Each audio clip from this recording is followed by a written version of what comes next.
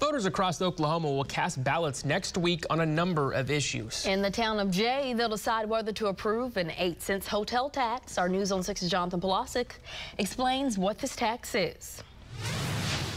This tax would apply to anyone who stays at a hotel or Airbnb and would add to the cost of your nightly rate. Now, Jay currently has one hotel and a few Airbnbs. The mayor says that the funding generated from the tax would go towards projects that would improve the town's infrastructure or roads. The town has been using its sales tax and use tax to make improvements, and the hotel tax would only help the town in that department. The mayor says the key thing for Jay residents to keep in mind is that they won't be paying for the tax if it's approved. Well, your residents are not going to pay for it. The people that pay for it are going to be the people that visit your community.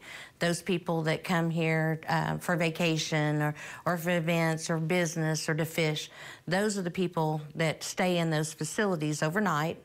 They're going to pay for it. The citizens are going to pay nothing. And Mayor Farley tells me that she doesn't believe the town of Jay has had a hotel tax in its past. Reporting in Tulsa, Jonathan Polasic, Oklahoma's Own News on 6. All right.